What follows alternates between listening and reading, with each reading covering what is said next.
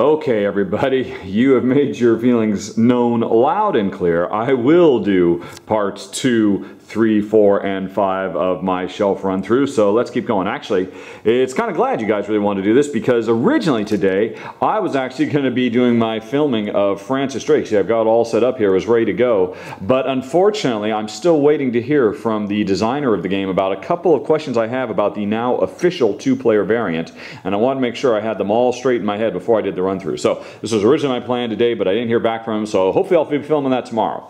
But for today, let's do part 2, this shelf, which I don't have a name for or anything like that, but let's just go on ahead and get on down. So far to go.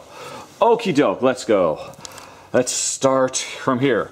Colosseum. Okay, I haven't actually played this game yet, I have to admit, from Queen Games. I'm sorry, not Queen Games, Days of Wonder. These are a couple of Days of Wonder games right here.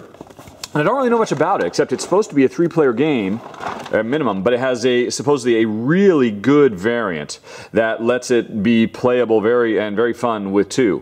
And I think it has something to do, it's not really about having big epic gladiatorial battles. It's about putting on these big epic shows. You've often heard about how the Colosseum, they would flood it and they would like recreate biblical, or not biblical scenes, but all, kind of really big battle scenes and whatnot. And so this is about you putting on a big pageantry, a big gigantic show, and having to deal with all the props and actors and all that, and trying to get the most acclaim. It's a very cool idea. So very different than what you would expect. That it's just like some kind of gladiator style thing. I'm looking forward to playing it someday, but I've never gotten around to it yet. But anyway, and like I said, it's out of print. It's kind of hard to get anyway, so Ticket to Ride, I don't need to pull this out. Everybody knows what that is. Very enjoyable. Jen and I, infinitely, of all the Ticket to Rides we played, we still prefer the Europe map the best. Both because we live in Europe and because we prefer the slightly less cutthroat nature of it, because you can't get completely frozen out of a line you're trying to go for. You just have to lose a few victory points if somebody tries to freeze you out. So, but any version of it is absolutely fantastic. Oh, plus the other thing, the Europe map works fantastically with 2, unlike the default USA maps, which are a bit too big and empty with only 2 players. But still, great game, absolutely love it.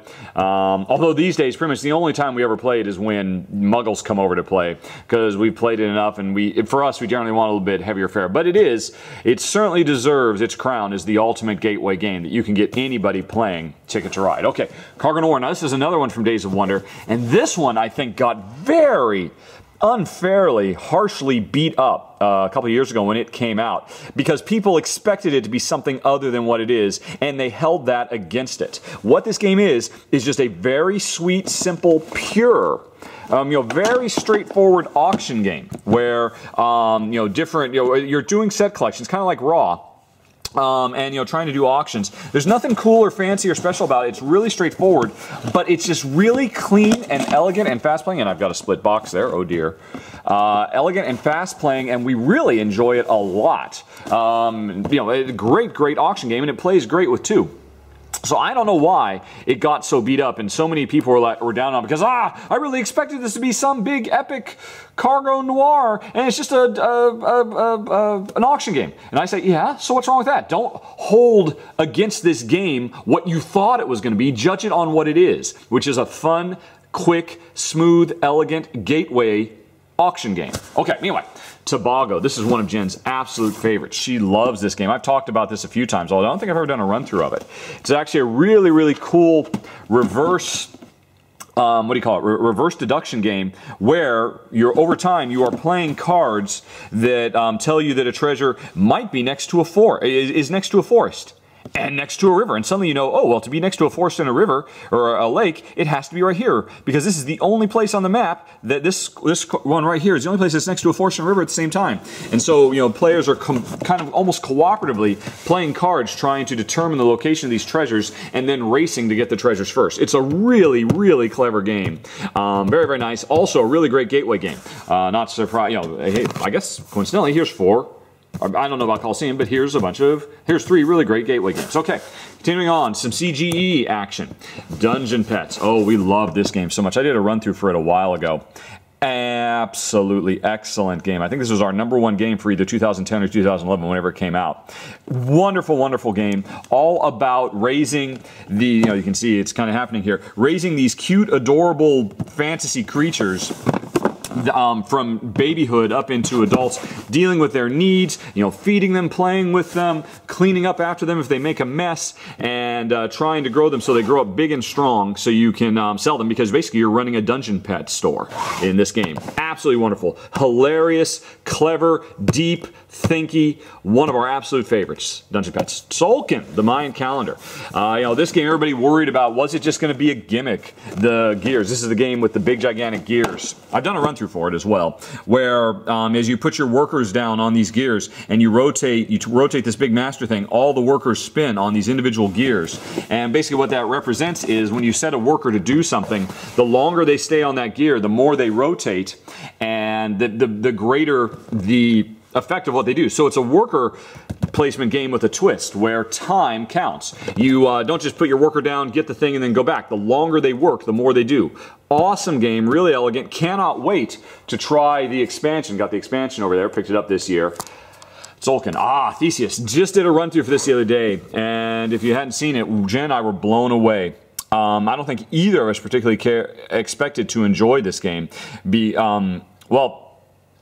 Mostly because I know Jen hates aliens and James Cameron, Space Marines and all that, and that's what this game is all about. But we were blown away because this is nothing like what we expected. This is a very, very heavy puzzle game, tactical puzzle game, where players are kind of using a Mancala style system to stay one step ahead of each other and just outwit each other. And even though there is conflict, it doesn't feel like conflict because you're not really punching each other in the face. You're just in a race to score the most points the fastest. Really, really great game. Really big surprise for us. We did not expect to like this. And in fact, it turns out we loved it. Okay, Legacy, another big game for this year. This one's very, very neat. The Testament of Duke to Crecy. I've done a run through for it also. In this game, basically, you are building a family tree over 3 generations. So you start out as this powerful patriarch or matriarch, and you get your kids married to somebody, and then your kids have kids, and then you have to worry about getting your grandkids married into the right family so you can get the right prestige and honor and money influx into your big family. And then you got to get your great-grandkids married into the right family. And it's a big fancy card management game. Really, really clever. A lot of stuff. A lot of really funny storytelling that goes on in this game too.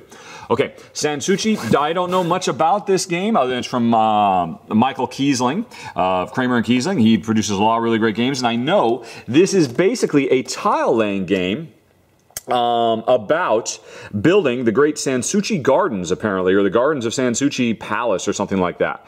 Don't know anything about it, but I suspect we'll enjoy it quite a bit. You'll be seeing a video for that. Time is running out. I'd like to say I'm going to get this done by the end of the year, but I don't. It's probably not going to be until January. I've got so many games. I'm so backlogged. But it looks very pretty, and I know we're going to like the theme. It just remains to be seen whether we like the gameplay. Okay. And then the last one on this bottom shelf, Seeland. This is a very, very neat game that a lot of people don't know about. Basically, it's you can see the board here. The board is gorgeous. It looks absolutely. The light's kind of dim in here. I don't know how well you can see this, but the board is absolutely lovely. It's basically set in Holland, and at the beginning of the game, the whole board is flooded. And what you're doing over the course of the game is you're placing dikes and you're putting down windmills to basically start to drain out all the water so that you have land that you can claim. And because that's historically what happened here. That's what the Dutch did in Holland. They basically reclaimed all this swampy marshland and turned it into arable farmland where they grew tulips. And so that's what you end up doing. You can actually see those trees. Those are flower fields. And just really, a wonderful theme, really cool mechanics, a really, really unique game, and kind of an unsung gem that very few people seem to know about, but really great. We enjoy it a lot. Seeland. Okay, moving on. 10 minutes in. Wow, this is taking longer than I thought. Showing all these boxes slows things down. But anyway, okay. Cairo. Here's a bunch of Queen games, back to back. Queen Central. So which means they're all relatively light to medium weight, although variable. This is kind of a light to medium weight game. It is set in the market stalls of Cairo, where players are actually, they've got this big grid, and they are setting up market stalls of their color all over the place. And you can see those little figures. Those are customers. And what you try to do is you try to set up the market stalls in the right place to attract the customers to you, and hopefully not attract them to your opponent. But over time, this grid becomes a maze of stalls, and you have to be really smart about where you put your stalls to make the customers move in the right direction. Very, very clever game. Really interesting, really unique. Okay, Kingdom Builder, I just talked about that in my top 10 games of 2011. Neat game, a lot of fun, we like it a lot. It's from Donald X. Vaccarino, the designer of Dominion, and this is a game that pretty much has that same level of replayability, variability that Dominion has, because you put together a randomly generated board from lots and lots of different board pieces, and then every time you play you get a different set of score making objectives as you try to place your little markers out all over the board, following basically following a very simple set of rules to try and hit whatever objectives are in this particular game. Really, really clever game, really clean, really elegant, like it a lot. Kingdom Builder. Fresco, oh, this is one of our favorites. Jen loves this game especially, and I think it's really great too. Really neat worker placement game that's a lot of stuff going on as players basically try to collect paints, and sometimes mix paints to create different paints, or just buy them at the market so that they can paint effectively the Sistine Chapel. Oh, it's something like the Sistine Chapel, which means, like, for that one right in the middle, to get 4 points you need to have an orange cube and it looks like a green cube. So you have to collect the right paints, and so everybody's vying to get to the market first in the morning so they can get the paints they need. Really great game, and a lot of variability because this game comes with a ton of modules, so you can play it as a really simple light gateway game that would be on the same level as Ticket to Ride in terms of complexity, or you can play it as a really nice medium weight Euro that's a lot of crunchiness and meatiness. We like it a lot. Escape, another one of our favorites. To this day, this is my most popular video. People absolutely love it. It's well worth watching because I would say this is the closest that board games have come to capturing the frantic energy and excitement of a video game. Because what happens in real time, players are running around, trying to escape this ancient Mayan temple before the whole place collapses. And so you play in real time, you have 10 minutes to play, and you're rolling dice as fast as you can to get the combinations of dice you need to escape. And it's cooperative, so everybody's working together. If somebody gets stuck, somebody else, they can say, help me, and somebody else runs across the dungeon to save them, but then you're running out of time. It comes with a soundtrack you play on a CD or play out through MP3, so there's a lot of atmosphere in the room. Absolutely fantastic. Love, love, love Escape, Curse of the Temple. In fact, there's a sequel coming out next year, which is the same Escape moniker, but it'll be Escape from a zombie-infested town. So that's actually really cool too. Really excited about that. Normally we don't care for zombies, but because it's tied to this, we're very excited for it. Castelli, haven't played this. I've had it for a while. Picked it up in a math trade. Don't know really anything about it. It's I can't really say anything about it. Maybe somebody else could talk about it for me. We'll get to it eventually, but like I said, it hasn't really been a super high priority to do. I know it is about claiming land and laying tiles and stuff. I really couldn't say anything about it. Don't know much about it. Just looks pretty. Seems to get relatively reasonable reviews, and I picked it up in a math trade. Okay, Lancaster I know about. I've done a run through for this. This is an awesome game, a worker placement game set in jolly old England as you help Henry V. Basically bring stability to the nation while also fighting the war in France. And the cool thing about it is it's a worker placement game where your workers have variable levels of strength, and they can become stronger because your workers are knights. And if you send a worker off to a particular spot, you can replace somebody who's already there if your worker is more powerful than their worker. Really, really neat game. Oh, plus the other thing about it too, there's a lot of voting. Every round, there's a bunch of new laws of the land that will come into effect if players cooperatively vote them in, or alternatively they could vote to overturn those new laws, and those laws affect who will score points. So there's a lot of politicking that goes on in this game too. Absolutely love it. Have played it with pretty much every player number. I used to play this a fair bit at a job I was at previously where I'd play with a bunch of my coworkers at work. It's also a fairly quick game. Lancaster is fantastic. Robin de Bois, I guess. Robin de Bois. It's basically, in English, this is known as the Merry Men of Sherwood, I think. Or, yeah, I think so. Robin Hood's Merry Men. I think it's Merry Men of Sherwood. And it's from Vlaada Chvátil. You know, the same designer as Dungeon Pets, and through the ages, you know, very, very hot, popular. And this is a game he did a long time ago. Oh, back, I don't know, in 2004, 2005, before he was really well known. And this is long out of print. It's, I don't know, I don't think it's particularly hard to find. It's language independent, so you could try to grab any language version you want. And it's a neat game. Jen and I were really surprised that it didn't really catch on more, because the core mechanism of it is, it's actually kind of a precursor to Dungeon Pets, actually, because every turn you've got your band of merry men represented by these cards, and you secretly basically create a raiding party by putting these cards in a certain order and deciding which of your merry men will go out and attack, you know, because obviously you want to rob the rich and give to the poor. And both players do that at the same time. And so you're trying to figure out, well, is Jen going to lead with Little John, or is she going to lead with Friar Tuck? Is she even going to bring Man Marion? Because all these different characters have different abilities. And so once everybody's revealed what their raiding party is going to be, you find out who actually wins in the robbing of the rich, and then that gives you lots of special abilities like kind of area control of all of Sherwood Forest and stuff like that. It's a really neat game, and I'm surprised more people don't talk about it. One thing that bugs us about it is, apparently, well, the English rules and the French rules, and obviously it was originally published in France, have a completely different set of rules for how the game ends and how final scoring happens. And nobody really knows what Vlaada really wanted, because they're both so radically different. And so that's something I really have to get to the bottom of someday, because we really want to know what's the right way to play this game, because between the English and French version, the rules changed fairly significantly. So that's kind of odd, but still, it's a neat game of bluffing and trying to anticipate what your player's going to, what your opponent's going to do. Merry Men of Sherwood. Dark Horse. Awesome game. Awesome, awesome game. We like this one a lot. This is a dice rolling worker placement game crossed with a Settlers of Catan style, settling the Old West. And I recently did a run-through for this because there is an expansion for it on Kickstarter right now. Actually, depending on when you see this, it might still be going. I think as of this moment right now, I think it's running for another day. So maybe you can still get a chance and get in on the Kickstarter and get the expansion and the original game. But this game is absolutely awesome. Our favorite dice rolling worker placement game. We enjoy it more than Alien Frontiers. We enjoy it more than Kingsburg.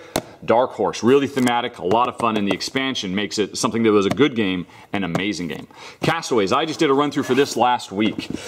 Very, very neat storytelling game. Really, really clever how it does storytelling, kind of in the same vein of Tales of Arabian Nights and Agents of Smersh, but does it in a very, very different way with cards that we liked a lot.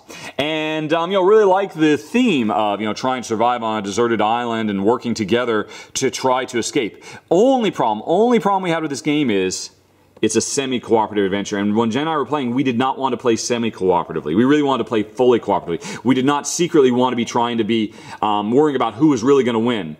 And so for us, we ultimately didn't like it. But if we were willing to play semi-cooperatively, I'm sure a lot of people do like that. A lot of groups might like it. We think it's actually an amazing game, but only if you're willing to play semi-cooperative. You want to play fully cooperative, we don't think it really works that well as a fully cooperative game. Maybe someday the designer will release some official variant rules to turn it, because I believe it's here. I believe you with some rules tweaks, you could make this a good cooperative game. But that's not the designer and publisher chose. They want a semi-co-op game. So if that's what you're looking for, it's great. If you're not looking for semi-co-op, you might want to think twice. But still, the game itself, really, really good. Peloponnes. Oh, this is our favorite auction game by far. Spoiler alert in case I ever do a top 10 auction games. We love, love, love this game.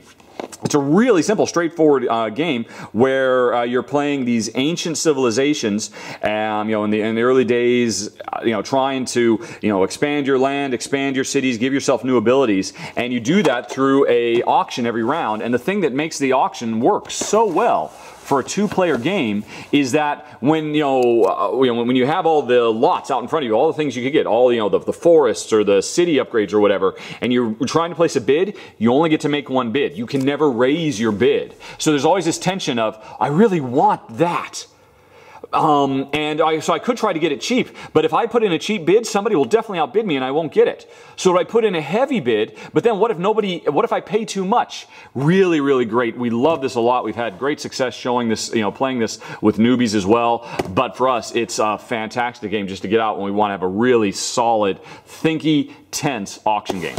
Peloponnes, or Peloponnes, as Scott Nicholson once called it. Okay, on to the little shelf. Let's continue. Oh my goodness. San Juan. This is a very, very neat game. This is officially the card game for the highly acclaimed Puerto Rico. And it is an awesome card game, although I have to admit, Jen and I maybe play this more on our iPhone than we do actually in the physical form anymore, because there's an excellent iPhone app for this as well. But a really, really great card game about, trying to build up your own little city in San Juan by playing cards, and you do that. If you've got a card you really want to play, you've got a whole bunch of cards in your hand. They're all good. They all give you really great benefits. But to play the cards you really want, you have to discard other cards. And so there's always this tight tension of, but I want to play all these cards. I don't want to get rid of these two cards to play this other card. Maybe I should play this other one. And you're always thinking about that. And it's just a fantastic game. We love it a lot. San Juan. Since San Juan and it's up there, Race for the Galaxy have come out, this is a a card mechanism that's found itself in a lot more games. It's really, really brilliant, including the new Lewis and Clark that came out this year. But San Juan, we still enjoy the heck out of because it's so smooth and so fast and so satisfying. Switching hands. Alrighty, Jab. Real-time boxing is very neat. This is a very, very cool game. It's real time. Basically what you do is you have a deck of cards that represent your right hand and your left hand, and you are playing it 100% real time. Slapping down cards as fast as you can, going for uppercuts and haymakers and cross jabs and stuff like that. But both players are doing it at the same time. And what you're doing is, as you're slapping these cards down with your left hand or your right hand to try to punch your opponent on various parts of their body, you're looking. You don't know exactly what cards are coming, and you're looking to try to create patterns. Because if you create certain patterns, you can do super powerful moves. But your opponent, who is playing just as fast and as furious and is trying to create their own patterns, also has to watch to block your patterns. And so you're constantly building these patterns, trying to stop the other opponent. It's an incredibly clever game of both offense and defense. And people who say, oh, it's really simple in one note, whoever plays fastest wins, they're really not understanding or appreciating the defense of this game. Really clever, really imaginative game. We like it a lot. Boxing real time. Mundus Novus is a very pretty, the art in this game is absolutely gorgeous. It is a card game of trade in the new world and bringing those goods back to the old world. The core element of it is every turn you get a bunch of cards, and they're coffee and various goods from the new world. Cotton and all that, and everybody has to throw a certain number of cards out into this kind of trading pot that then other players could grab. And so there's always this real tension of, well, which ones do I want to throw out, even because I have to throw some of them out there and they might benefit somebody else if they end up getting them, but by the same token somebody else might throw something I need. Very, very cool, very clever game. My Happy Farm. This is a neat little game. I would almost, it's fun.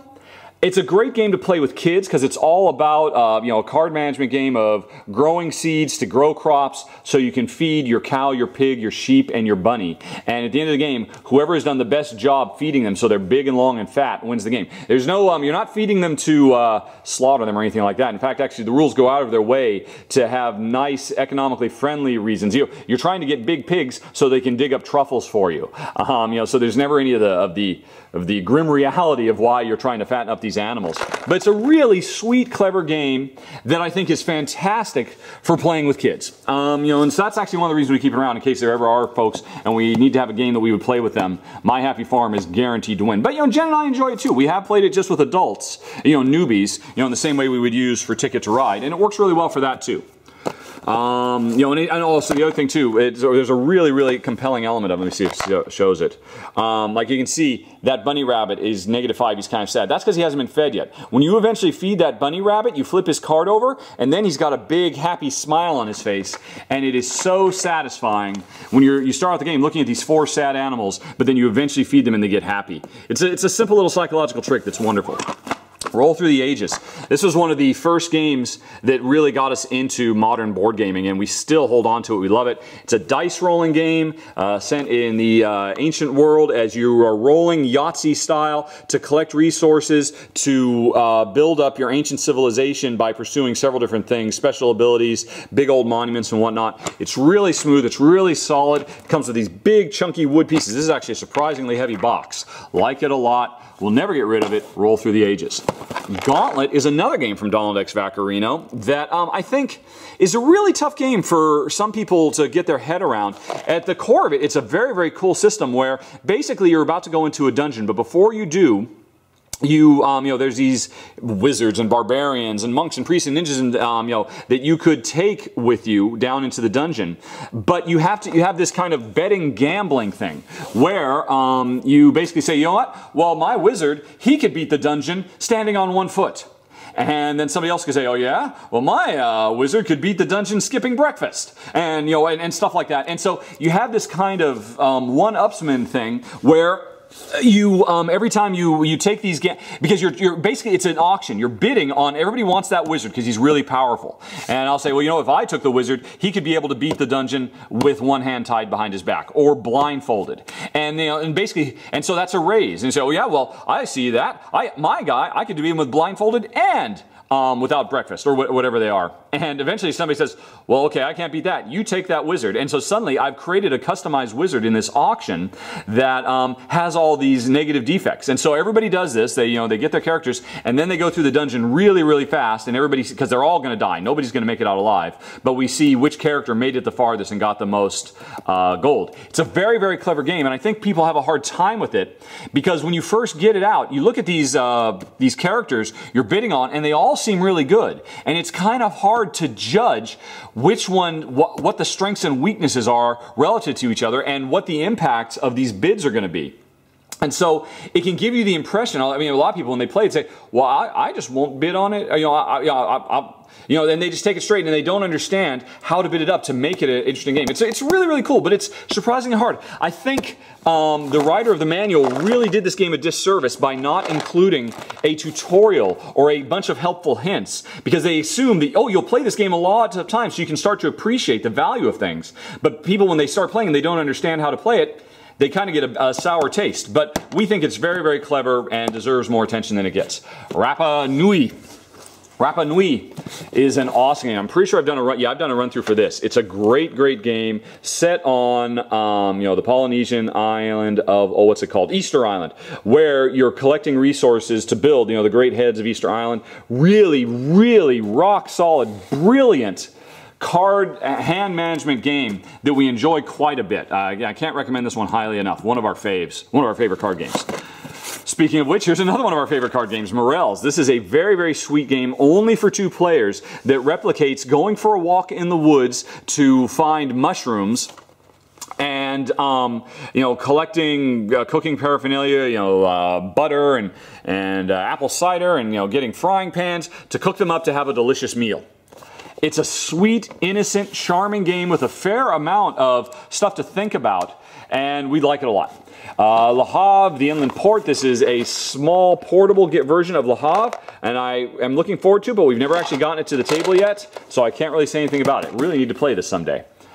Lost Cities. Okay, this is a very, very popular couples game. A lot of people get this game to play with their spouses, and in fact, you know, as per that almost stereotype, that's why we have it, because Jen loves this game a lot. It's a very, very simple card game. You could almost play this game with just a standard deck of cards, although I don't think you have quite the right suits. But it's kind of a press your luck / card hand management game where you're constantly responding to what your opponent is doing. It's very, very clever, very simple, very elegant. One of Reiner Knizia's most popular, enduring designs, Lost Cities. This is a brand new game. We haven't played it yet. The Outcast Heroes. I'm really looking forward to it too, because it really goes, it's a simulation of the historical freedom fighters of Poland who basically went underground during the Soviet occupation post World War II. And so, I mean, it has a really strong historical flavor to it. I think I expect to learn a bit about history in this game, and supposedly it's just a good, solid game to play as well. Can't wait to try it. Outcast Heroes. Okay, oh, 1955. This is basically the tiny card game version of, say, Twilight Struggle. This is mini Twilight Struggle. Because it's basically, oops, sorry about that. It's the same, oh my gosh, we're not even halfway through this. Oh goodness, I gotta pick this up. It's the same basic setting, you know, it's the Cold War, and players are, you can see the board right there. There's 6 countries, I think, yeah, and one player is the Soviet Union, one player is America, and you're basically just pushing your influence cubes back and forth by playing certain cards at certain times. It really is a very simple, almost kind of abstract distillation of Twilight Struggle. And you know, it's the same theme. You're kind of doing the same stuff, but without a lot of the flavor and without a lot of the depth. But it plays really fast. It's really simple. And Jen and I enjoy this a lot more than Twilight Struggle. We got rid of Twilight Struggle. We kept this because it's fun and simple and quick, and you know, doesn't outstay its welcome. All right, 1955. Hellas. This is a very neat game. This is one of the games that made us appreciate, hey, maybe we could enjoy some kind of conflict-laden war games if there's something interesting. And this one is very interesting. First of all, it's incredibly tiny. It has the smallest footprint for a war game ever. You can't really tell, but these miniatures, these little miniatures in here are so wee. In fact, actually, that's maybe one of the problems with the game. They're so tiny they can fall over really easy. But basically, you spend this game, you first, take turns expanding and building. You're building this world. Of the Greek Isles and whatnot. And while you're doing that, you're also putting your troops down, both ship and ground troops. And you know, that's all pretty straightforward. But then you're also playing these favor of the god cards that are so almost random and swingy that they can radically change the layout of the board every single turn. It's very tactical. It's very fast playing. We really enjoyed it a lot, mostly because of how much excitement and energy those big swinging god cards bring. And it's so tiny. It's a super wee little tiny war game. Very neat. Hellas. Okay, Caesar and Cleopatra is another. This is very, very similar in a lot of ways to Lost Cities and. What's the other one I talked about? Oh, Battle Line. In that this is basically another, this one's not from Reiner Knightia like the other ones. This is another card game where basically players sit opposite each other. There's a line between them, and you take turns playing your cards to your side of the line, trying to get. Basically, in Battle Line, it's trying to get certain almost kind of poker-like hands. In Lost Cities, it's just trying to get high numbers instead of low numbers. And in Caesar vs. Cleopatra, it's high levels and low numbers. But the big twist is you can play your cards face up or face down. So you're never really certain what cards your opponent has played on the other side of the line. So there's always a bit of risk and gamble to it and excitement. Neat game. Once again, back to the tiny Reiner Knightia boxes. Reiner did this one, didn't he? Of course he did. He must have. Yes, he did. Yeah, this is actually a small 2-player version of Medici, which is one of his most widely regarded auction games. He did a series of auction games back in the day, and then they did this little small version of it. Very, very simple game. Jen and I, we don't really play it that much, but whenever we do, we enjoy it. Really simple auction game. Not very much to say about it. Okay, moving on to something I do have more to say about. Agricola, all creatures great and small. This is the tiny 2-player only box version of Agricola that strips out all the crops and lets you focus on building up your house and breeding livestock. And it's very fun, very quick and fast to play. But I would suggest that if you're going to get this, know that you want to pick up at least one of the 2 expansions that have come out for it so that it has decent replay value. Without those, I think it could outstay its welcome. But with those expansions, this game gets excellent. Really, really enjoyed this a lot. Really captures the Agricola feeling in a half an hour in a nice small portable package. Alrighty. Oddville. Oh, I recently got this. I really need to do a run through for it. It's another game from What's Your Game, a really hot, up-and-coming European publisher that I don't think enough people are talking about because they just produce really fantastic stuff. As you'll see when I get to the What's Your Game section in parts 4. All right, but anyway, we're back in part 2. I gotta stand up. My knees are killing me now. Alrighty. So this is a city building game where you have these gorgeous, gorgeous art on these cards as you're laying down, building up this city. A communal city. Both of us are playing the same city and paying attention to how roads connect to each other and trying to outdo each other by getting area control of the city. And there's actually some really, really cool, sweet mechanisms. It's kind of hard to describe. It'd be much better for me to do a run through, so I just need to do that. But in the meantime, no, we were really surprised. We like this game a lot. It's gorgeous, it's fast playing, it's tiny, and it gives you a lot to think about while playing. Okay, Cafe Melange. Got this at Essen, haven't played it yet. Don't really know much about it, other than it is a game where I believe you are waiters in a cafe trying to seat all your customers next to famous personages like Freud and Gustav Mahler and whatnot, because everybody wants to sit next to all the celebrities that are in your cafe. So it has like this really classy setting scenario, which I think is really neat, and I just like the idea of it. Because, well, to be fair, I really liked the PC Flash game Diner Dash. I thought that game was brilliant. And so I'm really kind of intrigued by the notion of the spatial gameplay of trying to seat the right people at the right dinner table. And so that's what it is. Haven't played it yet, but I'm really anticipating it.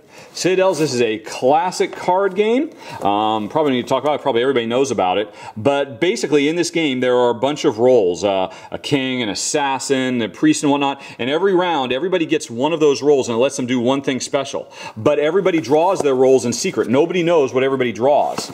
And so you have to pick wisely, because one of the roles is an assassin, and whoever draws that gets to assassinate somebody else. So you might find, if you grab the role that everybody wants, that you don't get to do it. It's a really, really clever game, and surprisingly, it works really well two players, because in a two-player game, we like it a lot, because everybody, in the two-player game, you get to do two roles. So you have a lot more to think about. Very, very cool. It's one example of taking something that you wouldn't think would work well for two players and make it work fantastically, maybe even better with two players, because as often is the case, when you get into a two-player game, you have a lot more control, you have a lot more to think about, you have a lot more to plan. That's why we like Citadels. Pergamon is an excellent game. I've done a run through for this. It's basically go to the Pergamon dig site and dig deeper and deeper to find ancient artifacts and put them on display in a museum. And the cool thing about it is, at the beginning of every round, there is going to be, it's represented by those cards there, a certain amount of money that's given as a grant to everybody who, there's grant money to go out and excavate at Pergamon. But nobody knows exactly how much it's going to be. You only know roughly how much it's going to be. So everybody pushes their luck and takes a guess at it, saying, well, you know what? I think it's going to be somewhere between 10 and 15 bucks. I'm going to ask for $7. And then somebody else might say, oh yeah, well, I'm going to ask for $5. And that means they will get their $5 before you get your $7. So if you gamble that it's going to be a big grant, you want to ask for a lot of money. But if it turns out to be a small grant, you'll end up holding nothing. So it's a brilliant, brilliant, brilliant push your luck game. Very, very cool. Pergamon. St. Malo and Glen More and Alea Iacta Est. 3 wonderful Alea games. Number 5, 6, and 9 in the Alea medium box category. Let's go in order. Number 5. It's another game from Jeffrey Allers. I talked about him yesterday about Citrus. The reason I'm so excited about Citrus is because we love this game. This is a game we've actually taken on vacations with us and gotten muggles to play. It's just basically, it's a whole bunch of very, very colorful dice that you're rolling to do, to basically try. Well, there's basically all these areas. There's the temple, the Senate, all these different places that you can use your dice as kind of worker placement, sort of, or more like, it's less worker placement, more area control. But there's different rules for every building of how you can kick somebody else out, whether you have to get higher numbers or you have to continue a sequence or whatever. And so it's really, really interactive in that you're constantly buffeting for space here. And it's a very sweet, colorful, fast-playing game that we absolutely love. I am not doing it justice with that description, but we love this dice rolling Alea Iacta Est, which of course is Latin for the die is cast. Great, great game. And educational too. Okay, Glen More. Awesome game. This is the one, Lancaster and Glen More are both from designer Matthias Kramer, one of the best designers working today. He just produces really rock solid stuff. I've done a run through for this. I'm not going to be able to really sum up just how much we love it here, but suffice to say, it is an amazing game. Because basically you're on this kind of rondel, trying to be the first to grab the tiles you want, taking big gambles of grabbing one that's way ahead, or playing conservatively or aggressively. But then once you get the tiles, you're putting them in your own little section of Glen More, the Scottish Highlands. And whenever you put one tile next to another tile, the new tile makes the old tile activate. So you have this really interesting puzzle as you're building up your area, trying to plan for the future to make sure everything works out really nicely. St. Malo is from the designer of Village, which is, you may know, is one of Jen's, well, one of my favorites. Jen liked it a lot too, but she had a really hard time playing because she gets too emotionally attached to the workers. This is a neat game because you use these dry erase markers on this dry erase board to literally draw the city castle that you're working on. Everybody has their own little board, and you're rolling dice, Yahtzee style, to either get walls or soldiers or goods or whatnot, and then you literally draw them on the board. And now some people complain that, well, that's really crappy. This game should just come with a bunch of cubes and pieces that represent, and you can put them out there. That defeats the purpose. The beauty of this game is you could play this anywhere. You could play this in the backseat of a car. You could play this, in a bus stop. You could play this on a windy day, because everything is just these dice, this dry erase board, and this marker. It's so brilliant. We like, the game is okay, but what's brilliant is the components that make this a game you can play anywhere under any circumstance with anybody. Great, great game. Spectaculum. Okay, I'm almost done. I gotta speed this up. Done a run through for it. Check out the run through. Kind of last year, Reino Kenichi put out a couple of new games, and this is a really, really great game that is loosely themed on traveling carnivals. But what it really is a stock market speculation game where you want to buy low and sell high because you're buying share. Okay. Well, it's basically a buy low, sell high shares game, and it's brilliant. It works really, really well with two players. Really replicates the volatility of the market. And even though the theme is so loosely tied, it's almost ridiculous of trying to take a stock market simulation and put carnival workers in it. It's very charming. The art is very charming, and you do find yourself playing going with the fiction of, okay, I'm just not investing in stocks, I'm investing in this carnival, and please go to the right town that will increase your value and whatnot. Very cool game. Radis, we've had this for a while. Oh my gosh, this box is heavy because I've got like 5 expansions worth of stuff in here. It's a very neat area control game where you're using your cubes, moving them around all over Europe and trying to avoid the Black Plague, which is represented by this big, kind of Grim Reaper marker that moves around. And there's all these tokens that you don't know exactly what they say until you flip them. And if they're rats, or depending on what they are, they could, if you're in that area, they could kill a lot of your population. So you're trying to shuffle your population around so that your opponent is the one who gets hit by the Black Plague spread by all those rats. Neat game, fast, fun, solid. Voluspa, haven't played this yet. Apparently it looks really, really neat. It's a tile laying game with a lot of neat tactics. Don't know much about it yet. Looking forward to it. King and Assassins. This is one of the games I was definitely most excited about at Essen 2013. And unfortunately I haven't played it yet, but it's a 2-player game where one player plays the king, the evil king that everybody hates. The other player plays a bunch of assassins who are trying to kill him. And what's happening is you've got this town square. The king is just trying to get through the square to get back to the castle. And there's almost a riot going on and all these villagers moving around. So the king uses his knights to push people away so he can get to the castle. But hidden amongst all the rabble that are in the almost riot, there are assassins controlled by the other player. So the other player is trying to move around without being discovered so they can assassinate the king. Brilliant idea. I cannot wait to try this. I really need to play this soon. I'm so excited about it. And Metallum is from the same publisher. I mostly got it. I mean, it seems neat too, but I mostly got it because it was kind of a 2-for-1. Hey, I'm getting King Assassin, might as well get this too. It seems like a really, really neat game of interstellar mining. And, I can't remember why I liked it so much, what it was that was cool about it. It's a 2-player game, so it focuses on that. But I just need to play it soon. But mostly I got it because I was super excited about King Assassin. But I wouldn't be surprised if this is good too. Although I haven't tried either of them yet, so I'm jumping the gun. Craftsman, don't know anything about this. I ended up getting it in part because my Rahdo Run Through voters asked for, made sure that I get it at Essen this year. And so I did. I know nothing about this game. So I'm looking forward to it. I can't say anything more. Florenza the card game. Actually, I picked up Florenza too. I haven't played it yet. But this is a neat, solid game. Really rock solid, very straightforward Euro mechanisms of trying to build grand palaces and works of art by hiring the right artists and getting the right resources. Nothing really revolutionary, just rock solid and simple and smooth and fast playing and fun. Phantom of the Opera. Oh, we like this a lot. This is basically a re-implementation of Mr. Jack, which is a 2-player game of bluffing and deduction. The original game we had and liked, but we got rid of because Jen hated the notion of playing as Jack the Ripper and helping Jack the Ripper escape, so she hated the theme. But now that you're helping the Phantom of the Opera, she doesn't mind so much. Basically, there's an opera house. The Phantom of the Opera is one of several different characters. Nobody knows who the Phantom is, and so, well, you know, the Phantom knows who he is, and he's trying to keep his identity concealed from the other player, and the other player is trying to figure it out. And both players can control all these characters as you move around and try to outwit each other before time runs out. Brilliant one. Cannot wait to do a run-through for this. Oop, that's upside down. Phantom of the Opera. Okay.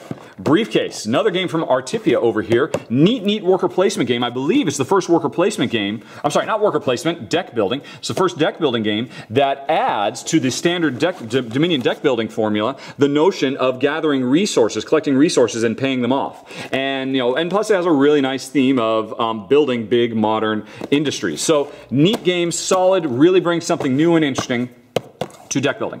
Shadows of the Empire, this is a very cool game. I've done a run through for it. And it's all about this big field of these gigantic cards, and you're trying, that represent all these characters in this royal court, and you're trying to spread your influence amongst them. It's very fast, incredibly tactical, incredibly deep and heavy. That's what's interesting about this game. This is probably the fastest playing deep, heavy game we've got. But the only problem with it for Jen was it's so deep and it's so heavy and so tactical, this gave her a really bad case of analysis paralysis. So I'm not sure if we're keeping it or not, but we really respect the hell out of it, and I liked it a lot. You just need to make sure if you're going to play it with somebody, it's with somebody who doesn't get bogged down with 5 billion things to choose between. St. Petersburg, neat card game set in Russia as you are basically hiring, it's a pretty straightforward, and as you can see, this is the shelf. I should not be pulling these things out from this shelf. This is the shelf where nothing fits. It's a really nice, rock solid, standard Euro game.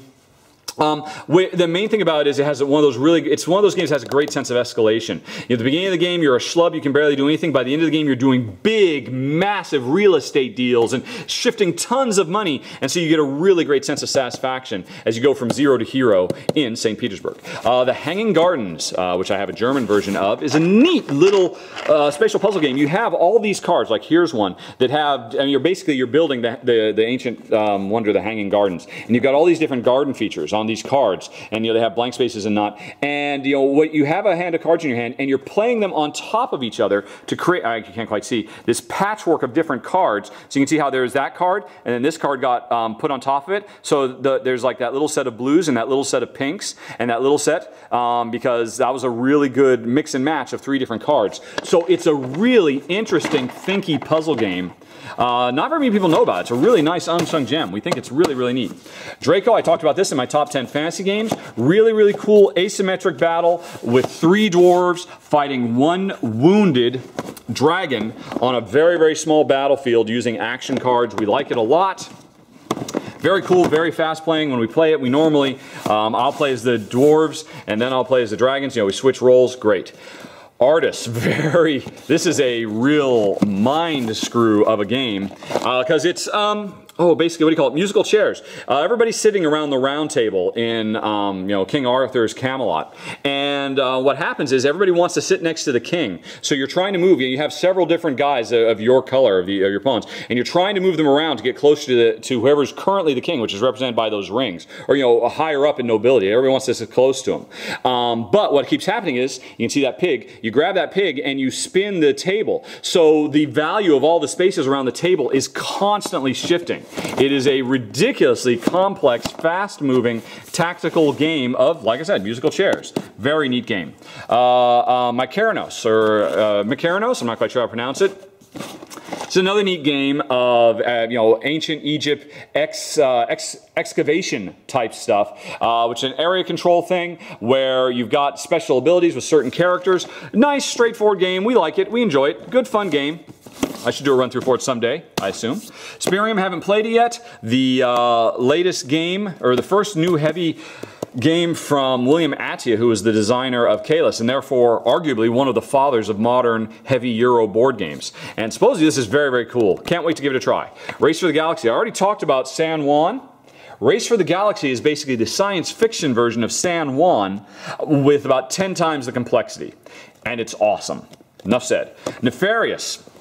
Another from designer Donald X. Vaccarino, he of Dominion fame. And this is going to be hard for you to find because it was published and then the publisher went out of business. And so there are very few copies of this in the world. We're lucky to have one, the Mad Scientist game. Although I hear Donald X. Vaccarino has said that there are plans in the works to get a new publisher to get the rights to it so it can be republished. It's a really simple, fast-playing game. And like all Donald X. Vaccarino games, its main thing is that every time you play, you're a mad scientist and you're trying to pursue mad goals through speculation, inventions, research, and workers. You have workers that you place on all these different actions, and you're trying to build anti-gravity suits and secret lairs and time machines and all that. But the thing is, every time you play, there's going to be 2 twists, random cards that change the rules of the game. Like it could be, at the start of each round, everybody gets extra money because mad scientists, there's a chat circuit. So everybody has a lot more money than normal.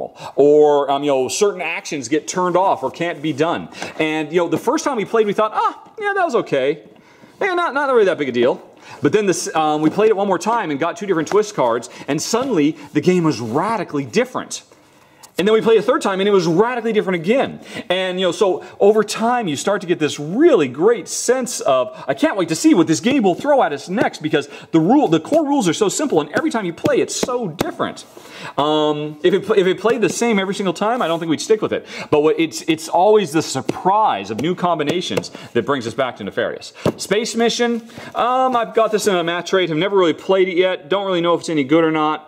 Haven't even played it yet. I've had it for quite a while. Somebody tell me, is Space Mission good? Should we play it? I don't know. Almost done, folks. 50 minutes. Oh, pulling these boxes out is killing me. But okay, we're almost done. Reiner Knizia's Samurai. I'm not going to pull these out, these are too hard to get. There's lots of pictures you can see online. This is a very, very cool, very clever, very elegant area control game where you're trying to anticipate what your player is going to do and take over ancient Japan. We like it. The pieces are gorgeous. It has this really great, elegant, sophisticated look to it, and it's very thinky. Very smart game. Stronghold, I've done a run through for this. This is an awesome asymmetrical. One player controls a big, this is like recreates the Battle for Helm's Deep from the Lord of the Rings films, where one person controls the castle and the other person controls the rampaging armies of orcs and trolls. It's incredibly deep, incredibly heavy, and very fun, very satisfying. Also very fiddly. A lot of little pieces, a lot of stuff to keep track of, but a great, great experience. I've done a run through for it. Lords of Waterdeep I've done a run for. Great, great gateway game. If you have friends in your life who love World of Warcraft or Baldur's Gate or video games set in a fantasy universe and you are having a hard time getting them to try and play a board game with you, bring this out. This will convert fantasy geeks into board game geeks. It's that good, and that's what it's good at. It's amazing. Darkest Night, I haven't played it yet. Looking forward to it soon. Had this sent over from America. Very, very thankful because one of my watchers basically volunteered to send over, so I really need to get this to table quick. Apparently, it's a very, very neat, exciting, cooperative fantasy card, or save the world game. That's all I know. It got a lot of buzz. A lot of people are very excited about it. Can't wait to give it a go. Glory to Rome, great, really clever, one of the best modern Euro-style card games there are out there. Hard to get because it's kind of out of print, but well worth seeking out. I've done a run through for it. You can see that. Yeah, I just need to stop talking about that. I can say I've done a run through. You can watch that. That'll get me through these faster, won't it? But I'm almost done now. CV, I picked it up at Essen. Don't know much about it. I like the idea of it in that you're playing cards like, what is it? A top student, married, a blood donor, a CEO. Basically, you have a hand of cards and you're trying to control them to build the ultimate CV or resume for my American viewers who don't know what CV is. That's a very European term. And it looks really, really cool. I'll be honest though, the reason I picked this up at Essen is because when you bought this, you got for free a really big cloth bag that was a lifesaver for me carrying around all the games I was getting at the show. So that's why I got it, but I'm looking forward to it. I hope it's great. Castle Panic. We love this game. It's so cool. It's a very, very clever game where you have this castle at the center, and every turn, orcs and goblins and trolls are rushing in from the forest to a spot where archers can shoot them, and then knights can run out and get them, and then swordsmen can get them, and if you don't get them, they'll destroy your castle. And everybody's working cooperatively by trading cards. The only problem with it is, it's way too easy. This suffers from the semi-co-op plague that so many semi-co-ops do, where, you know what, if you play semi-cooperatively, because what happens is, basically in this game, we have to trade cards. If I've got an archer card and you need it, I should give it to you and get something else. And of course I'll do that because we want to win, right? No, I won't, because maybe I want to hold on to that archer card so that on my turn I can play it and I can score points. Whereas if I give the archer card to you, then you will score points. So there's this whole semi-cooperative element of it that's supposed to create this tension of sometimes you work together, sometimes you're selfish because you all want to win. And as soon as you say, well, let's ignore that. Let's ignore the semi-co-op and always do the right thing. This game becomes so painfully easy, so brain-dead simple that there's no challenge to it whatsoever and becomes a little bit boring. And so that's a problem. It's the same problem that Castaways has. There's nothing wrong with semi-co-op unless you don't want to play that way, because then without the tension of semi-co-op, it becomes too easy when you play fully co-op. Now, this game does have an expansion though, and I do have the expansion in here. I haven't played with the expansion yet, and supposedly that adds so much challenge and difficulty that solves it and makes it a good, solid, challenging, regular co-op game if you want to ignore the semi-co-op. So I'm looking forward to that. That's Castle Panic. Pret-a-Porter is an awesome, super, this is a very deep, heavy worker placement game that replicates the economics behind running. It's not a particularly exciting presentation, but this is all about running a fashion company where you hire the hottest upcoming fashion designers and, you know, and PR reps and models and stuff like that, because you're running a fashion agency and you're getting ready for, because 4 times over the course of the game, there will be these 4 big fashion shows in Milan and Paris and you know, in New York and whatnot. And so you have several rounds to get ready, get all the resources in place, get the right employees while still running a business and trying not to go out, you know, get broke or anything. It's a brilliant game, and this game breaks my heart, because all heavy Eurogame economic fans should play this, but so many people refuse to play it because they say it's a girly theme, because it's about the economics of running a fashion agency. Now, this could have been about running a video game developer or a car manufacturer or an ad agency. This could have been about anything. They just chose fashion. And it's really about the economics of running a successful creative industry business. And if you look at it that way, you know, just, you know, if you don't like the fashion, just ignore that and pretend it's about, you know, because all creative industries are, you know, it's always about the friction between the creative, you know, trying to come up with, you know, genius and get the right people in the right place with the right equipment and the right resources to make something brilliant and then show it at a show. It's so good. We love this game so much, and I really wish there was something I could do to convince more people they should give it a try. If you don't like the theme, you're a fool. It doesn't matter. Play it, because it's a rock-solid, awesome worker placement, heavy economic simulation. And finally, we're done, folks, at an hour. Alien Frontiers. Now, I already talked a bit about Dark Horses down there. The Dark Horse, which is a dice placement worker, dice worker placement game where you roll your dice and you place them as workers to do certain things. This is the same basic idea, but in space, where instead of, you know, conquering the Old West, you're conquering this you know, science fiction planet and getting special abilities depending on what areas you do. There's a lot of similarities between the two games. The reason we like Dark Horse more, and we love this game. It's a really great game. We really respect it. The problem with this game is this is a mean, nasty, cutthroat game where players are constantly stealing from each other, constantly punching each other in the face. It's just really, it's a knife fight is what this game is with dice. And so, you know, we kind of have mixed feelings about it. We enjoy it, we respect it, it's a lot of fun to think about, but God, you're just constantly punching everybody else in the face and hoping not to get punched in the face yourself. And that's why we like Dark Horse better, because it's just as deep, just as rich, but it takes out all the mean, nasty stuff. Okay, folks, that was it. Part 2. I think this took quite a bit longer than part 1. That's because I kept pulling the boxes out. Tell me, would you rather me be longer and pull the boxes out and take twice as long? Or for part 3, would you rather me go back to the way I did part 1 and and just point at the box, describe it, and move on, and do it in half the time. I will let you guys tell me before I start working on step number 3. In the meantime, I think I'm going to be done here. It's very, very dark. I hope this actually shows up. As you can see, it is now nighttime because I've been going for quite a while. Sorry, Francis Drake. Maybe tomorrow. Okay, folks. Hi, Tula. Tula, how you doing? Oh, so late. Tula's very sleepy. Okay, folks. Sorry, you did not tune in to watch a sleeping beagle.